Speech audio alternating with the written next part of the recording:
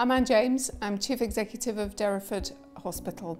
The partnership with Plymouth University is really important to take forward our research ambitions for our local population. We have about 500,000 people come through our doors every year, and we want to see every person as being a research opportunity to drive through innovation and excellence in healthcare, science and research. Bringing together the endeavours of the hospital with the university, we've got a fantastic opportunity to really make Plymouth on the map for research and innovation.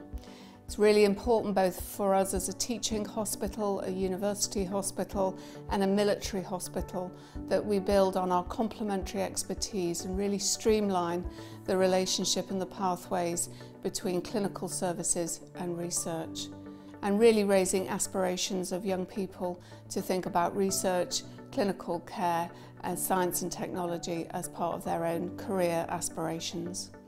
And without that partnership, we really wouldn't secure the great opportunities the Derriford Research Facility offers, and we want to build on that partnership for a very successful and collaborative future.